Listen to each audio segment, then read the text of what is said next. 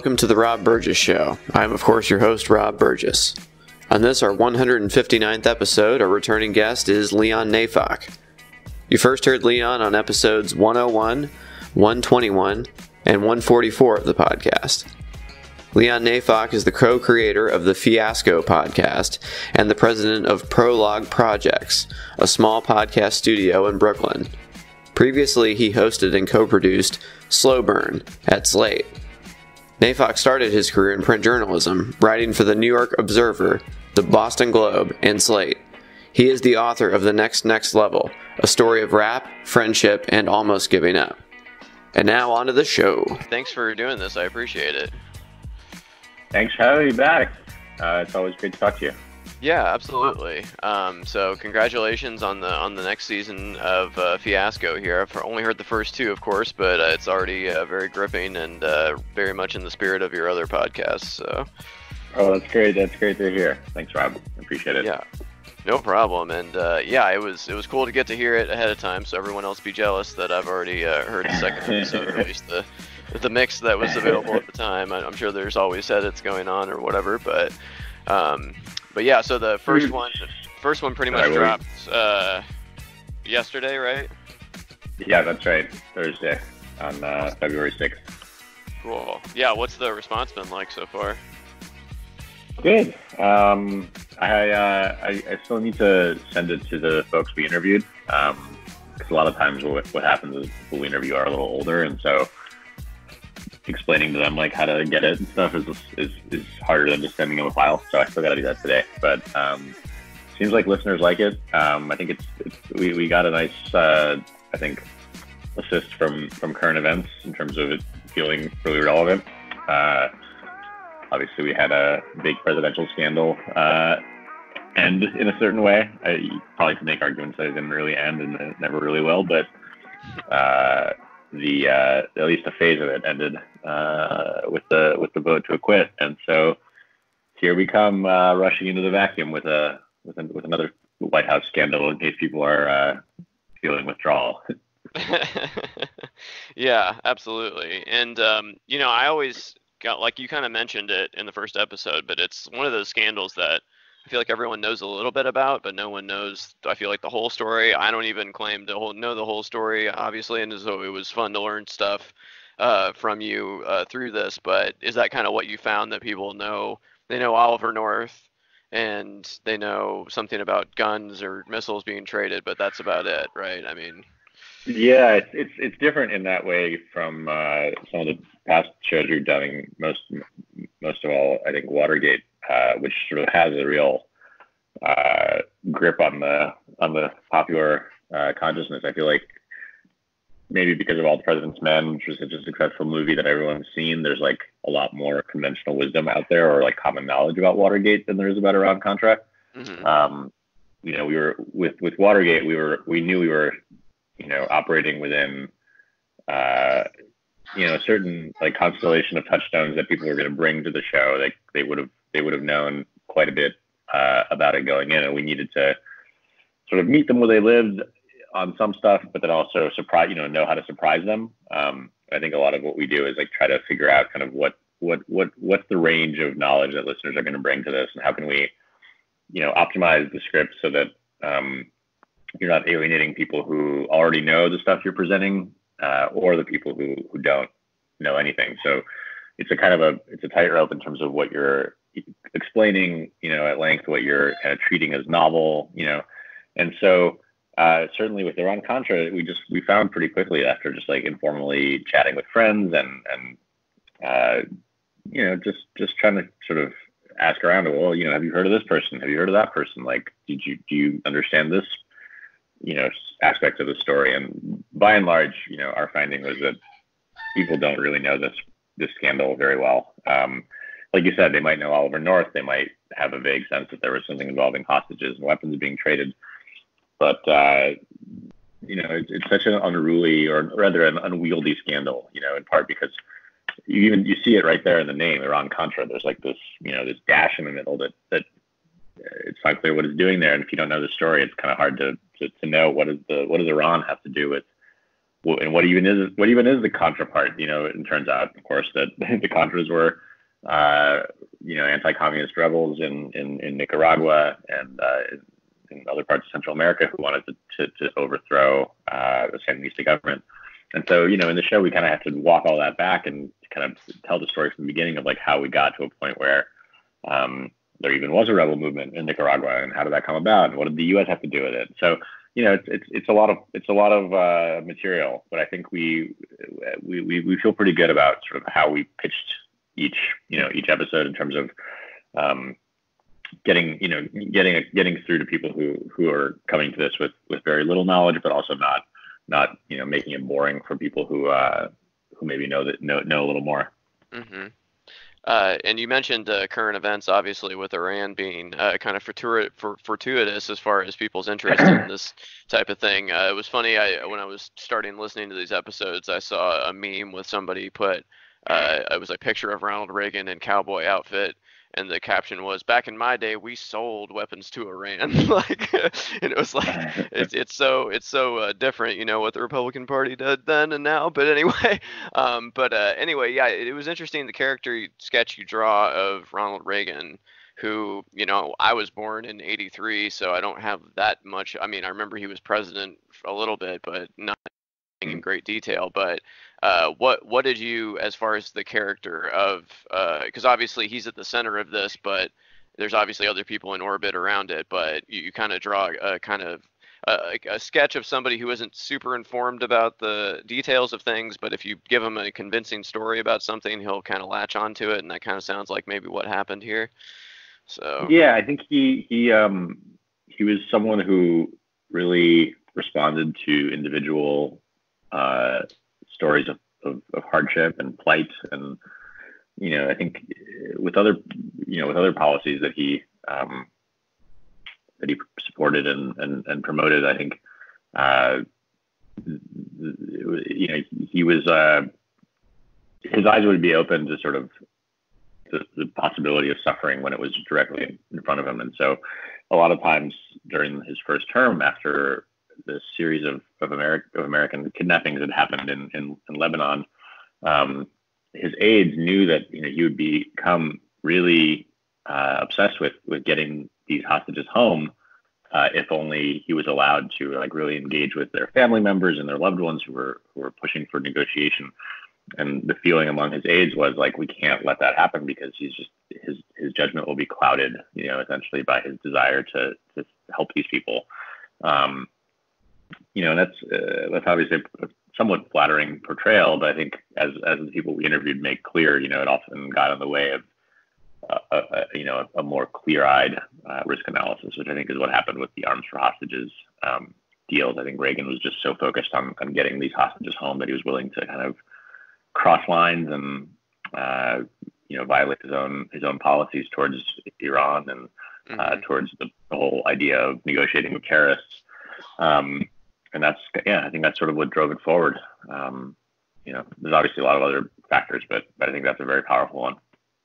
But I'm sure, yeah, as you mentioned, the Iran hostage crisis that kind of preceded his election and inauguration, obviously that was a big victory for them. At least they felt that way at the time. But as you mentioned, that kind of set the precedent and kind of boxed them in as far as hostages going forward. I'm sure in the short term it seemed like a great, I guess, unearned victory, because what could he have really done? He wasn't the president yet, and they were just trying to embarrass Jimmy Carter, it seemed like. But now that he's kind of made this triumphant, return of the hostages or whatever, now it's like, well, you've just set yourself up for the next one, So.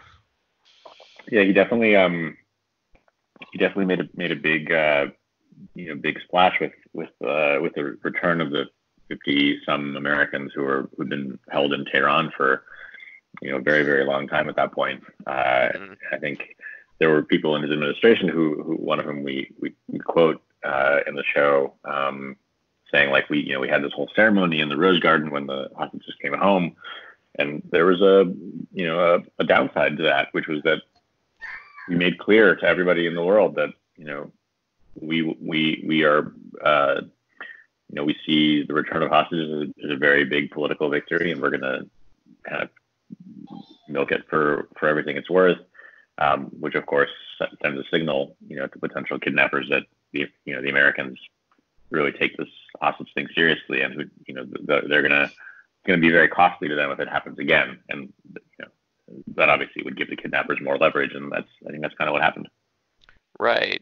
And I know we've mentioned this before, but it is interesting how the characters and events from one episode, we think of these as separate episodes like Watergate and Iran-Contra, but they're really not. I mean, that's just the past is never really the past, it seems like, because you have all these characters that keep popping up, and they'll go away for a little while, but then they'll be back. You mentioned Henry Kissinger before, and the general that you interviewed, saying that he was kind of like a mentor, and then that made me think of Watergate, and then of course we had the thing with the hostages and Jimmy Carter, but Jimmy Carter was only there because of the rejection of Ford, and Ford was rejected because he pardoned Nixon, and it's like everything is just one domino follows the other, and it's never really just one story, is it? It's always just like, and we're still talking about John Bolton. If you ever you ever wanted to blow my mind in like 2003, go back and tell me then that John Bolton was a potential liberal hero in 2020, and it would blow some minds back then. But it's like it's just people just keep getting recycled over and over again. So I know, yeah. John Bolton, I feel like, has appeared in. Well, he had a little cameo in the 2000 election, which was the subject of our first Fiasco. There's a bunch of little cameos from people we've heard from before. Pat Buchanan shows up in this season. Oh wow. Chuck, you mentioned Bolton, one of the DOJ officials who was tasked with doing sort of the first pass at a fact-finding mission in the White House after the Iran weapons sales story broke, was Chuck Cooper, who is now John Bolton's lawyer. Oh wow. So yeah, Washington's a small town. People have a lot of lives, and with certain people, I guess you can conclude that they're just attracted to scandal. Someone like Roger Stone, who also had a little cameo in the 2000 election story, was obviously around for the Nixon administration. We actually interviewed him for the Slow Burn TV adaptation. He appears in the new Epic series, talking about Watergate. Oh wow. So yeah, there's a cast of characters that is recurring. Mm-hmm. Yeah, for sure. But yeah, going back to that general, what was the general's name again that you interviewed? Are you talking about Bud McFarlane? Yes. That's another guy that I did. Wasn't general, but yeah. Oh, sorry. What was he? Let me look up his rank. Hold on. Retired Marine Corps officer. Okay, officer. Yeah. But he seemed like he was pretty remorseful about everything, and he got like emotional near the end of your interview there, and that's another case of you do a good job of finding these people who might not on first glance be worthy of empathy, but once you kind of dig down a little bit deeper, everyone's human, and we can all make that connection to feelings of regret. Obviously he wishes he had done more or something different. He takes a lot on himself, and he feels like the buck stops with me, and I shouldn't have let this go on. So was that kind of a surprising thing? I mean, I guess you never really know when you start an interview if it's going to get to that, but is it surprising for you when you get those moments out of people like that? So Bud McFarlane, so just for context here, he was the national security advisor under Reagan, who sort of got the first indication that there was interest on the part of the Iranians to create some kind of opening to the U.S.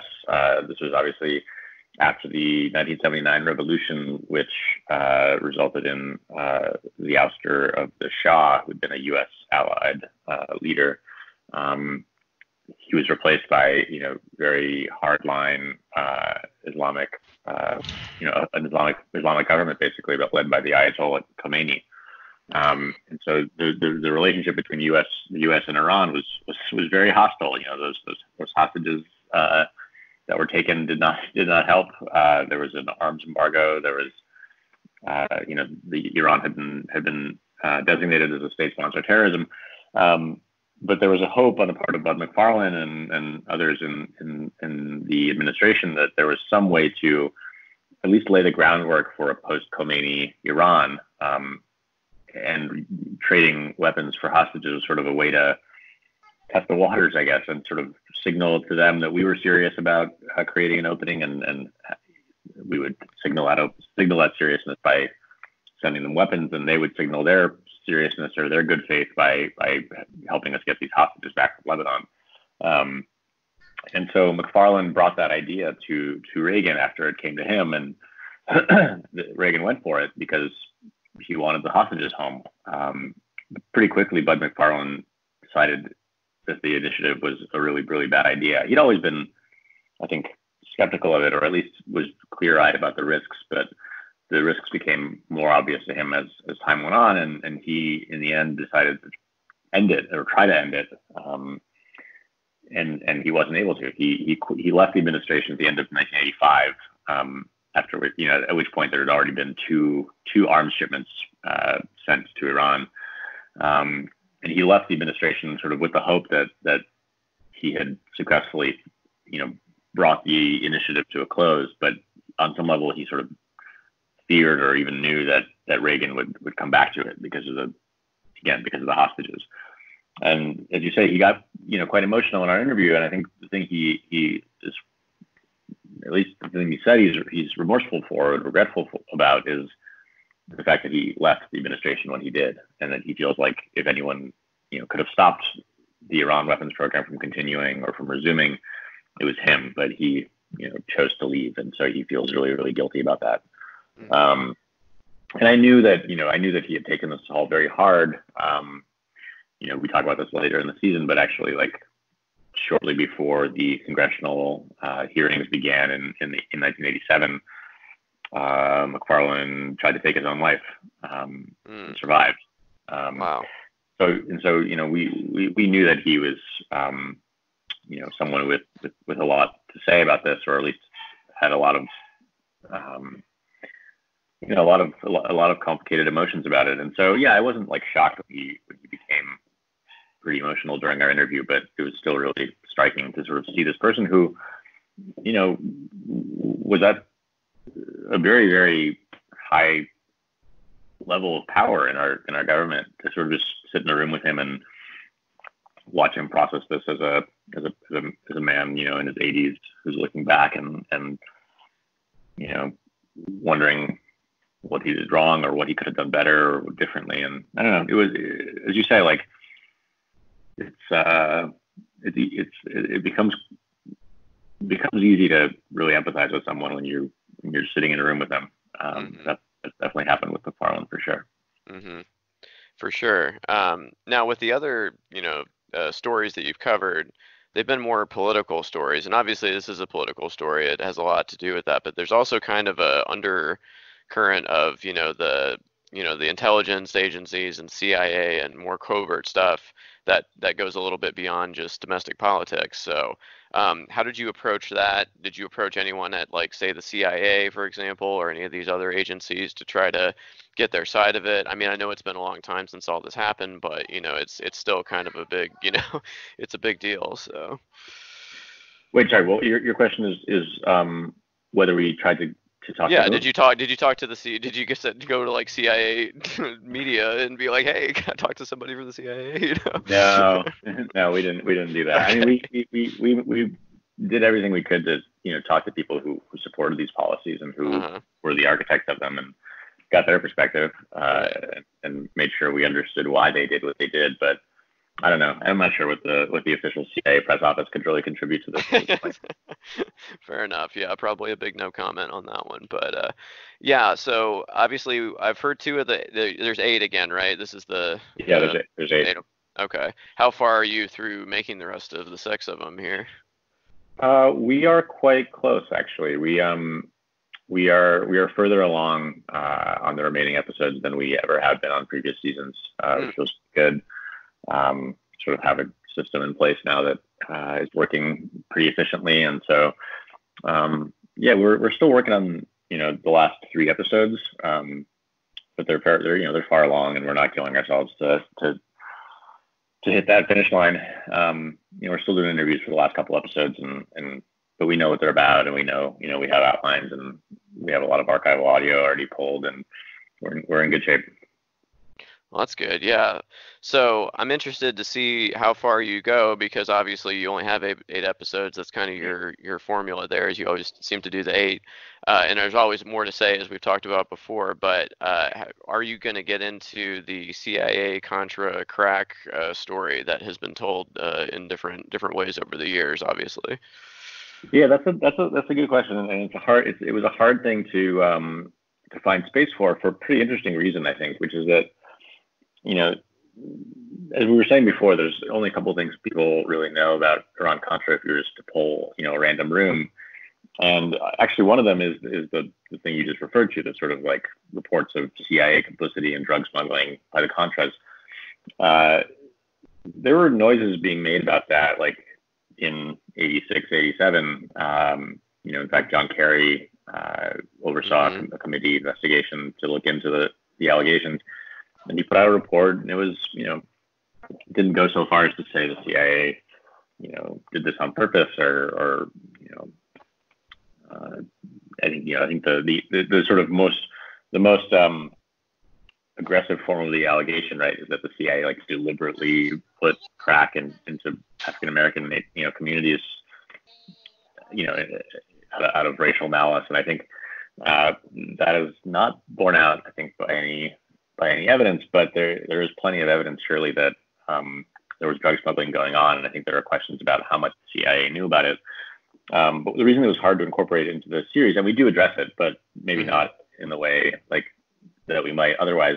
The reason it was hard is that it wasn't really until 1996 that people really started talking about the drug smuggling thing a lot. Like I said, there were some reports about it in the late 80s, but like a lot of things about Iran-Contra, that didn't really stick. And so it wasn't until 96 when a reporter named Gary Webb, writing for the San Jose Mercury News, wrote, a series of articles in which he really made the kind of pretty direct connection between the drug smuggling that he was reporting on in Central America and the crack epidemic. And he really kind of brought the story home by, saying to American readers, like, this thing that you maybe felt like was happening far off in a different country that does nothing to do with you. In fact, you look into the American cities and you see the effects of it. I think kind of soldering on that domestic connection really elevated the claim and made it more interesting to Americans. And I think it really spread like wildfire. So anyway, we try to keep things pretty chronological on our show. And so we didn't want to spring forward into 96. It was just would have been, from a narrative perspective, would have been hard. Like we make it into the early 90s. We make it into the Clinton administration because the Office of the Independent Counsel, led by Lawrence Walsh, actually was up and running, through the beginning of 93. It was a very long investigation. And obviously many of the defendants that the OIC had convicted or was about to try were pardoned by George H.W. Bush at the end of his term. So we covered that, but we decided to handle the drug smuggling stuff in a slightly different way. I don't want to say much about it now, but we have an idea for how to address it that's not going to sort of be in our normal mode. It's certainly interesting, but it was just hard to kind of find a place for it in the narrative. No, it's one of those stories that's definitely a rabbit hole, because I've read Dark Alliance by Gary Webb. I've interviewed Freeway Ricky Ross. I've interviewed Mark Levin, who directed Freeway Cracking the System, the documentary about it. And it's just one of those stories that you pull one thread and you just keep going and going. So I totally understand why you wouldn't want to, get into that, because you're in for a penny, you're in for a pound. You start telling that story, 8 episodes isn't going to cover it if you're trying to tell this and everything else leading up to it. So it's like that could be its own whole thing. So it seems like a can of worms to get into that kind of stuff. So I can totally understand. I think there's we just sort of knew there wasn't going to be a clear answer at the end, because no one's been able to really come up with a satisfying case, like it happened one way and not the other way. And so that's always dangerous, when you can't even see around, see the end of the tunnel when you go down a hole like that. So yeah. I don't know. I'm hoping that our approach to handling it will work, and that listeners will feel informed about that aspect of the story without without us giving it sort of the full Fiasco treatment. Right. Well, and you do, you posted the link to this, but you have like a bibliography of sources that you use for your research. So if people want to go deeper, there's definitely that available to them. It's like I don't expect you to cover every aspect of every scandal, but it does kind of set the ball rolling if you talk about this and this is how we got here, and you can follow along too if you want to. So I think that's helpful. So. Yeah, I'm glad we're doing the bibliography. I mean, we've always done bibliographies. The thing we changed this season is that we actually put a little, I don't know what you call it, like a stinger or a billboard at the top of every episode saying, here, if you want to see our sources for this episode, like go to this link or go to the link in the show notes. We put that up right up front because I think there's a conversation happening right now in podcasting and journalistic podcasting about attribution and people not citing their facts and people committing plagiarism, and we just wanted to be really upfront about where we are getting our information. And with a podcast, it's hard to stop after every fact and say, according to this book, according to this article, according to this report. It just makes it really hard to follow the story or tell tell the story without interrupting yourself all the time. And so there's that kind of obstacle in terms of citing your sources on a podcast. But our hope is that by offering listeners like a comprehensive list of sources and flagging that at the top of every episode, we sort of doing our best to give credit where it's due and make sure that people know like where we're getting our information. Right. And I think what you were alluding to is the Crime Junkie podcast, which is actually produced here in Indianapolis.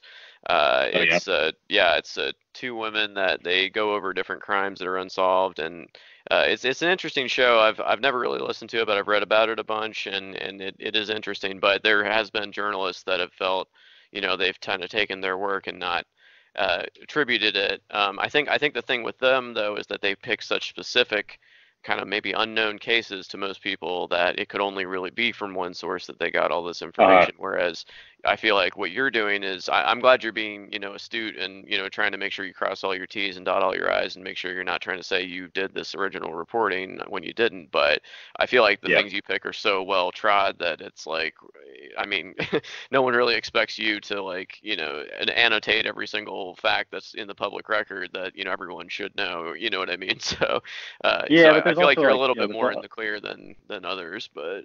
Yeah, but a lot of the like the details we use or the quotes we cite in the show like are from one place. They were the result of someone digging, and so we just want to make sure that we're buttoning ourselves up and saying not acting like we're the people we discovered around Contra. Mm-hmm.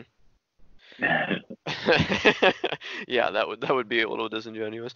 But how do presidential libraries figure into this? Because obviously that's got to be a treasure trove of like original source material. But you might be you are telling some unflattering stories about these different presidents. So how have the different presidential libraries or places that you've dealt with that have to do with kind of maintaining the reputation of these leaders, even after they're dead, how have they dealt with your requests or the stories that you've told about these presidents here?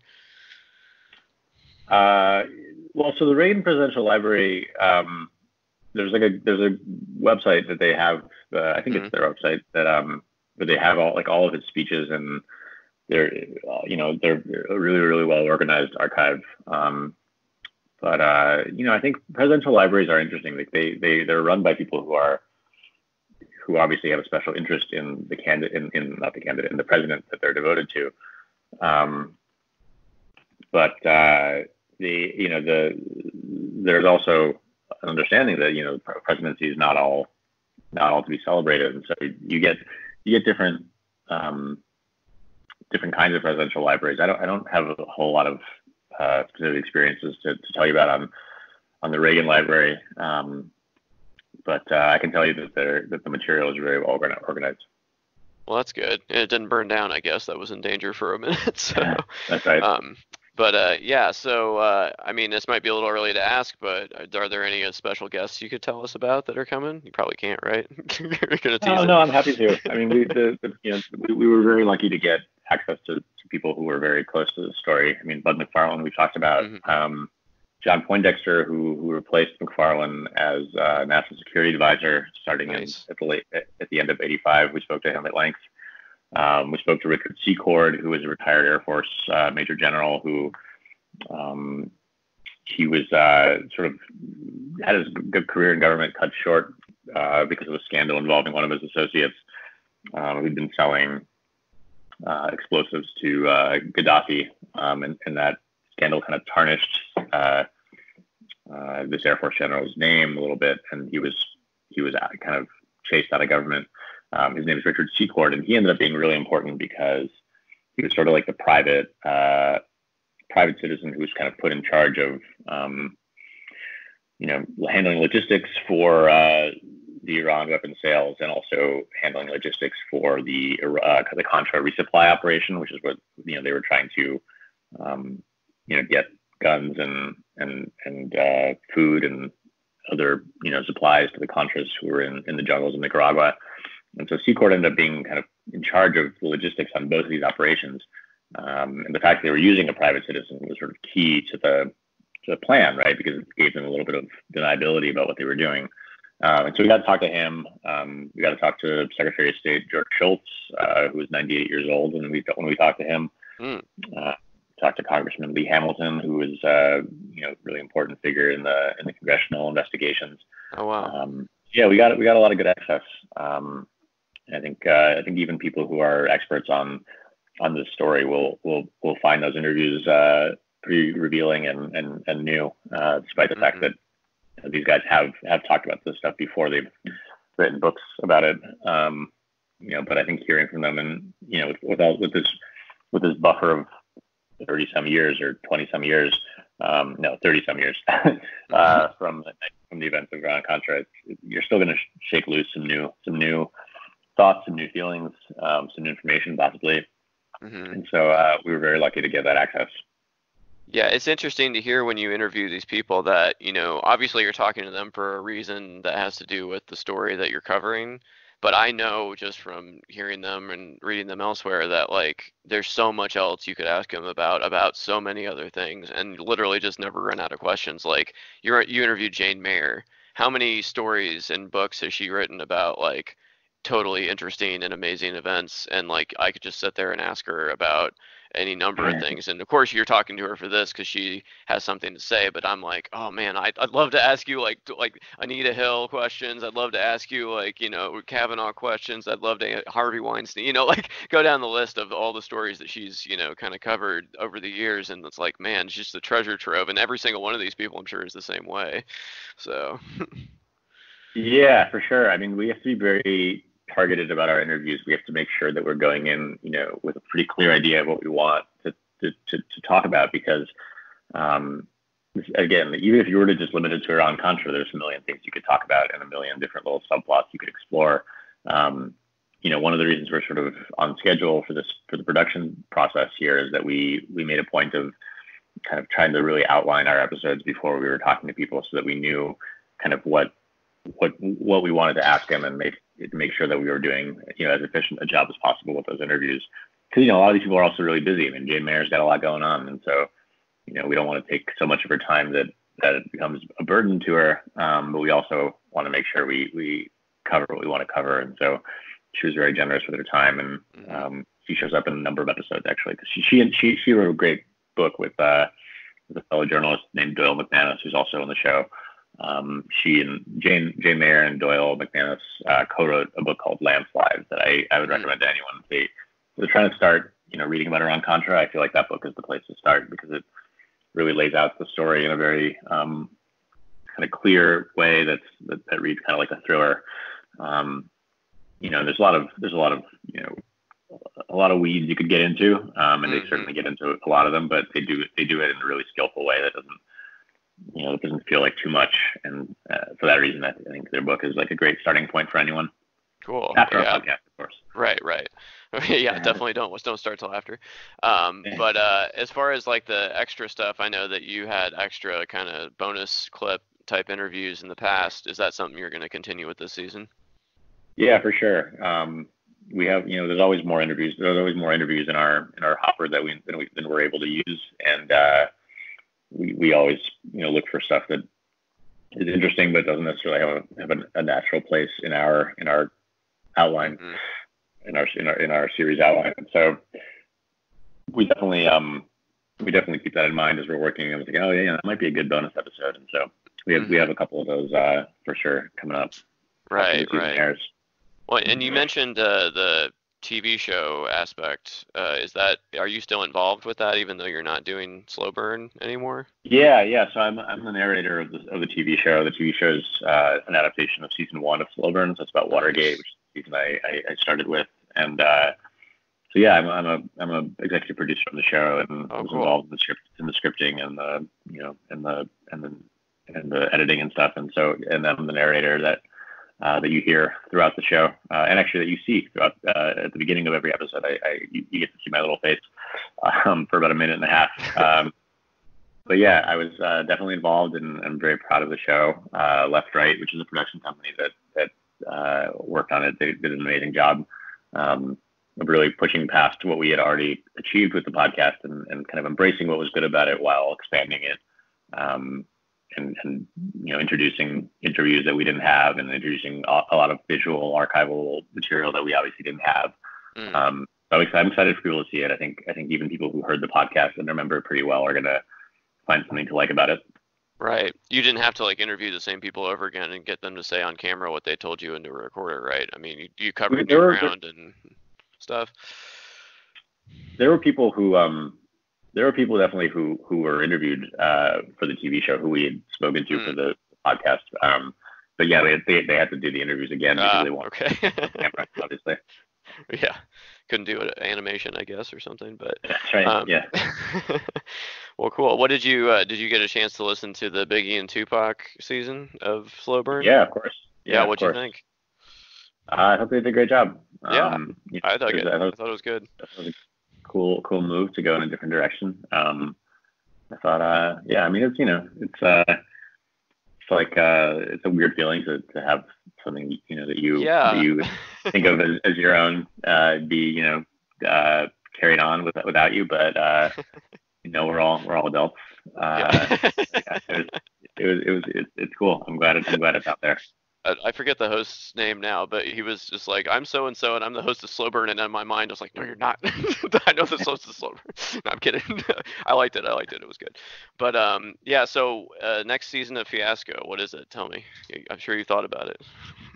Yeah, no, we're already working on it. I'm not supposed to say yet what it's about, but really, wow. Yeah, keep it to myself for now, but it's going to be good, and it's going to be different than anything we've done so far, and I'm really, really excited about it. I think it's gonna push us to kind of tell a different kind of story than maybe people are expecting from us. It's still about politics and history, I can tell you that, but it's not about a presidential scandal. Let's leave it there. And I think you've achieved some sort of immortality now because you've been parodied by The Onion, right? So yeah, we got parodied by The Onion, man. We got parodied by The Daily Show. Yeah, that's incredible. I can die now. Yeah, exactly. It's all over. Close up shop. Nothing better can happen. One thing I wanted to mention is at the end of episode 1, I laughed out loud in my car listening to the anti-communist jingle you had there at the end. Where did you ever find that music? That was amazing, right? I'm not the one who found that, but I'm so glad that one of my colleagues did. It's such an amazing song. If you want to play it, and actually I don't know if you can play it since we licensed it, but people can hear it at the end of the episode. It's just this beautiful like ballad, but sung by this woman with an angelic voice about how communism is the devil. Yeah. It's really jarring once you realize what she's singing about. Yeah, exactly. Like, because you don't realize for the first few seconds what's going on, and then she gets to it, and I'm like, oh man, we're going there. All right, interesting. Exactly. Yeah. Don't hear many pop songs about that these days, but Exactly. so Yeah.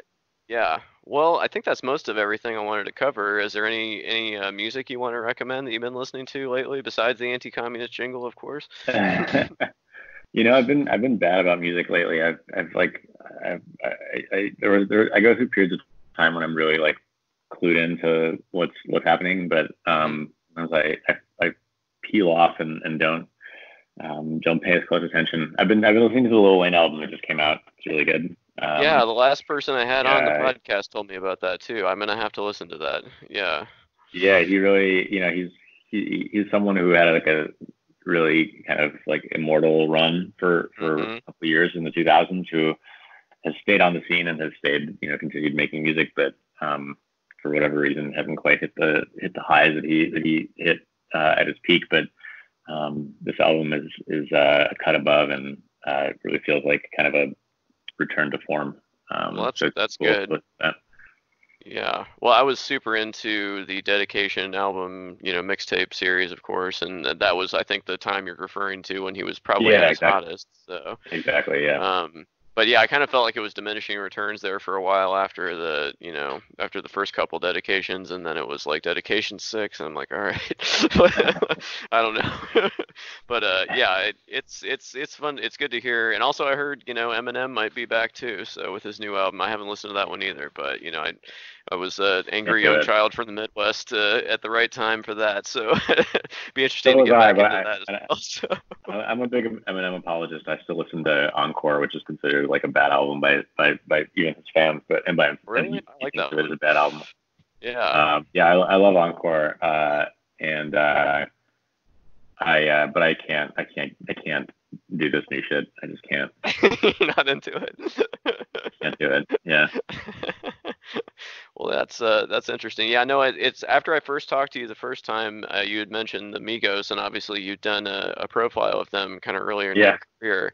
I just kind of got up with them lately, and I'm like, man, I always dismissed it because I had always just heard Bad and Bougie, but I went back and listened to a lot of it. And I'm like, okay, I dismissed this, and I shouldn't have, because they're really doing something interesting here. And now it's like they basically brought the entire game along with them, and it's like they were doing something so out of the box originally, but now it's like you can't find anybody who isn't like at least imitating them a little bit. So that's been interesting to see over the last few years. So for sure, yeah, they have their immortality as well, for sure. Oh yeah, absolutely. Just do the ad libs after every line. It's wonderful. So, but well, great. Well, hey, thanks for taking so much time. I know you're super busy. I can't wait to hear more. It's my pleasure. I'm very grateful to you for sticking with us and being into the podcast, and I hope your listeners check it out. Yeah, absolutely. Well, you definitely cover a lot of my interest areas pretty thoroughly, so I will definitely be listening and watching for whatever else you do. So yeah, keep it coming and keep up the good work, and yeah, don't burn yourself out. So all right, thanks, Rob. I really appreciate your time. Have a good one. You too. Bye bye. All right, take care.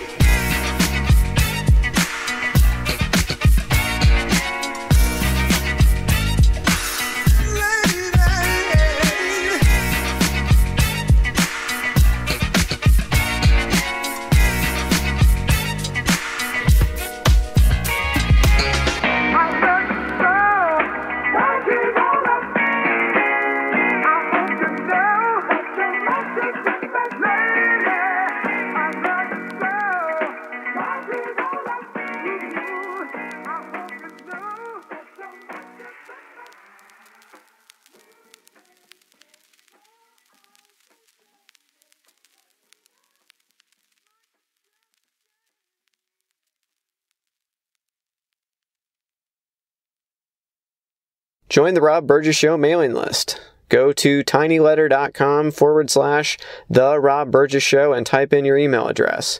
Then respond to the automatic message. Also, please make sure to comment, follow, like, subscribe, share, rate, and review everywhere the podcast is available, including iTunes, YouTube, SoundCloud, Stitcher, Google Play Music, Twitter, Internet Archive, TuneIn, RSS, and now Spotify. The official website for the podcast is www.therobburgessshow.com. You can find out more about me by visiting my website, www.thisburgess.com. If you have something to say, record a voice memo on your smartphone and send it to therobburgessshow@gmail.com. Include voice memo in the subject line of the email. Also, if you want to call or text the show for any reason, the number is 317-674-3547. Until next time.